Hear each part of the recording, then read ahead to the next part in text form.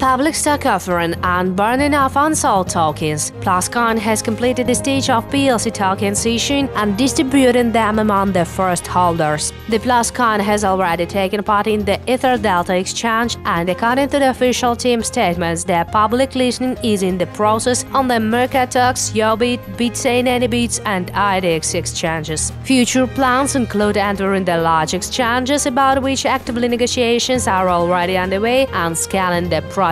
Regarding the process of liquidation of unsold tokens, as Mikhail Mikhailov, PlusCoin CEO, has mentioned, a decision was made to forcibly reduce the number of coins in the market turnover, which would interest the crypto community and activate the coin in trading on exchanges.